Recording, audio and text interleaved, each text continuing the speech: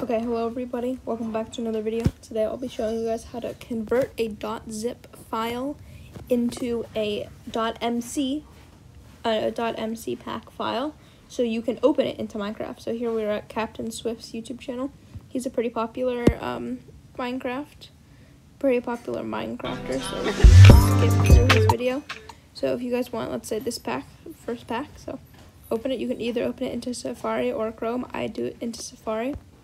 What you want to do is you want to download it, and then you can see that it's a .zip file, so you're not able to open it straight into Minecraft. So you need to get an app called Documents. Let me show you guys right here. This app right here, in the top left, it's called Documents. That's the logo right there. So we can go in here and open it into Documents. So now it'll open up, and then you can see here.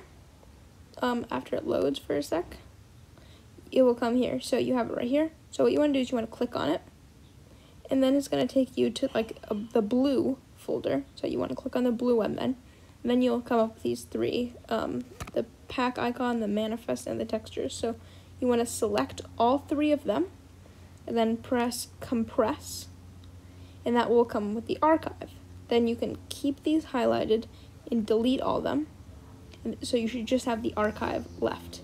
So now we can highlight this, rename it, and you'll see from the .zip, rename, and change it from .zip to .mcpack, done, and then this will come up. You want to use .mcpack, and you'll be done. Then if you click on it, you should be able to go ahead and open it right into Minecraft.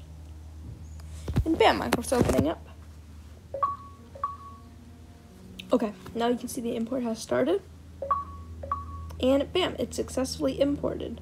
So now click here. I'm just going to show you guys, like, to prove to you guys that from here, as you guys can see here, if you click on this pack and you open it in